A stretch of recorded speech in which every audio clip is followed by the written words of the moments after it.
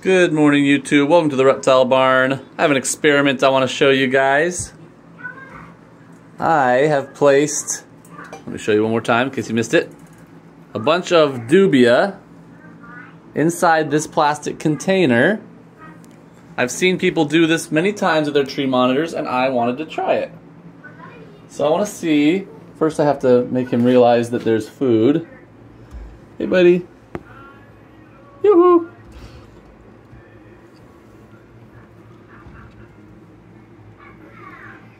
Right here. He doesn't recognize this container as meaning food necessarily. So I'm gonna... There, now he sees. I wanna see what he does. He does not like the phone. So I don't know if he's gonna come close right now, but I'll try and get some footage whenever he does crawl up to it. So I'm going to be quiet now and just see. I'll probably clip some of this out. We'll see.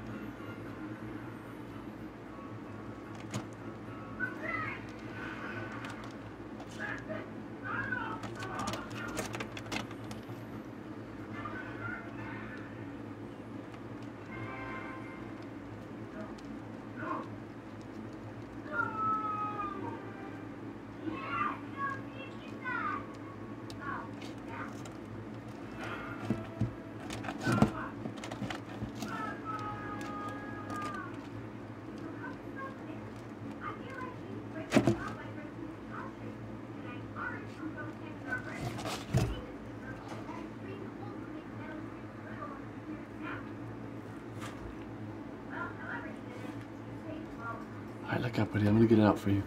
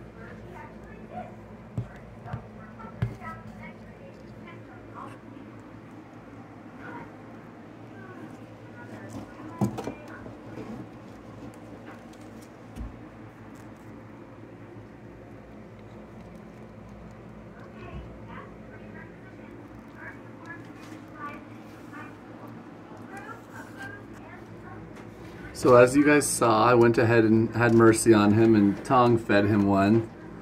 I'm not certain why he's not going for these. He is extremely curious. He's not terribly nervous or anything. He's coming right back. You know, he's not shy of me. He is pretty shy of the phone.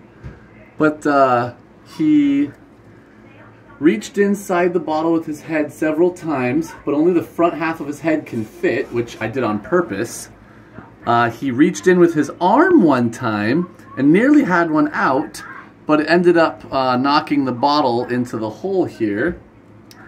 So I pulled it out, as you saw. I'm very curious as to why he's not taking the ones that I knocked out of the bottle for him. He's just extremely curious about what is going on. This is good for him. This is excellent stimulation. Just these are curious, smart animals. He's in a large enclosure. There's live plants, plastic plants, different types of hides, different temperature zones. We alter his humidity, although it's always very high. So we try and keep it pretty interesting in there for him, and he explores. He's always moving around. Every once in a while we change his furnishings a bit. But yeah, see, now he's down at the food bowl thinking, why isn't my food in here? He's extremely confused right now. I'm sorry if you guys can't hear me very well. I'm moving all over, trying to hold the phone steady though. I was just saying, he is confused. I've never fed him this way before. He has only ever eaten off of tongs or out of the bowl. He has never been offered food out of a bottle like this. So even these ones that fell out, he's just slightly cautious of. I'm very, very interested to see what he's gonna do. I'm gonna go ahead and put away the phone and see if he'll act a little bit more bold with the phone gone. And if he still won't, I'll probably just leave and I'll come back later. But I wanted to do this experiment. I'll probably do this with him more. We'll see how this goes. This is Little Blue. So this is a captive bred male blue tree monitor. He's a friendly animal. We used to handle him a lot. We don't handle him a ton anymore. So now when I go to handle him, he's pretty scared for the first 30 seconds or so. He doesn't bite. He doesn't really thrash or anything, but he's just, you know, stiff and staring at me. But after a minute, he calms down and he does a lot better. But we might start working with him more again. But I wanted to do this food experiment and just see what his response was. And I'm intrigued. I'm going to go back and watch the footage. And we may clip out a little bit so it's not so long for you guys. But I am fascinated by how he's behaving. This is a very well-fed monitor, so don't worry. We're not going to starve him. If he just doesn't want to eat like this, we will not make him eat like this, of course. But I did want to see how he would respond to something like this. Now he's just up there basking as if he had just eaten a big meal. See, that's kind of what I wanted to get into a little bit. They have these habits they build up, and he's acting as if I had not altered his routine. Normally, I tongue feed him several roaches, and then I pour the rest into his bowl, and he eats those, and then he comes up here and basks. That's, you know, his daily routine with feeding. And I've altered it, but he's having trouble altering it. He immediately took the one that I offered off of the tongs. He then went down and checked his bowl, and now he's up here acting like he kind of wants to bask, but he's obviously confused. You see his tongue just going and going and going. He's like, what is going on? Why is this happening? Where is my food? Obviously he doesn't feel full. He ate one roach. So anyway, I've seen other people with tree monitors do this sort of thing, and I really have been anxious to try it, so I figured, why not? Anyway, I hope you guys enjoyed that. That was awesome for me. I know that this isn't like our typical style of video, but I don't know. I really did want to try this and figured I'd get it on film. And if even one or two of you is interested by it, then that's good enough for me.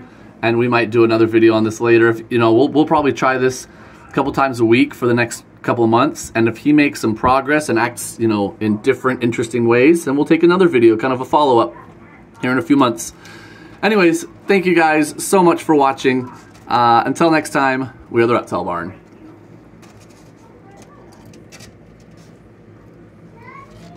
What, Caspian? I'm in the lizard room.